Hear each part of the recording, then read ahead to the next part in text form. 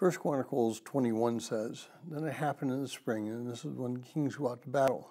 Joab went out in the army and ravaged the land of the sons of Ammon, and came and besieged Rabbah.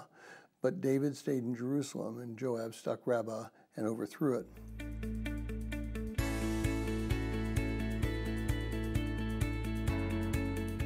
If you're joining us in reading through this 90-day reading plan, today's reading is 1 Chronicles 19 through 20, and I encourage you to read that passage.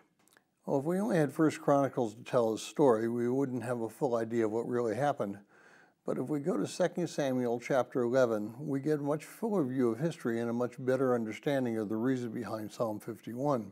You see, in 2 Samuel chapter 11, David has the affair with Bathsheba and kills Uriah the Hittite.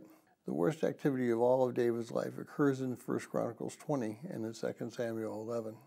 There are times when we do fail to do what we were supposed to do and we get in trouble for it. We may be procrastinating on something that is necessary. We may disregard something that has to be done, or we may just do the job poorly.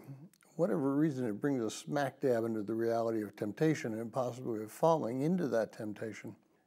David was tempted because he was not where he was supposed to be. He was to be at battle. Instead, he was at home. He was not paying attention to where he was at home. He placed himself in a situation where he's able to be tempted. Now, each one of us deals with temptation. Each one of us struggles in particular areas in our lives, and we need to try to minimize places that we go for those things to cause us to fall into that temptation. If you have a problem eating candy, then you probably don't want to go to a candy store.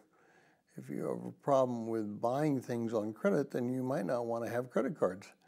And if you have a problem seeing things that you're not supposed to see, then possibly you need to restrict your viewing to areas and places where you will not be tempted.